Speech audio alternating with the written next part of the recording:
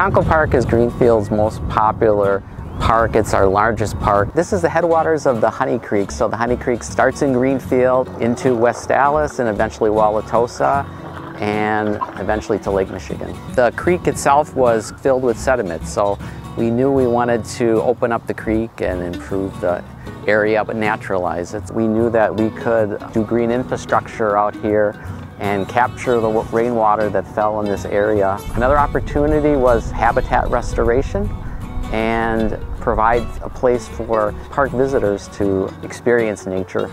We did some prairie restoration, we did wetland restoration, and we planted about 1,000 trees. Trees have the ability to absorb rain just the way ground does and the wetland plants. The green infrastructure that we installed on the site will absorb 1.3 million gallons annually.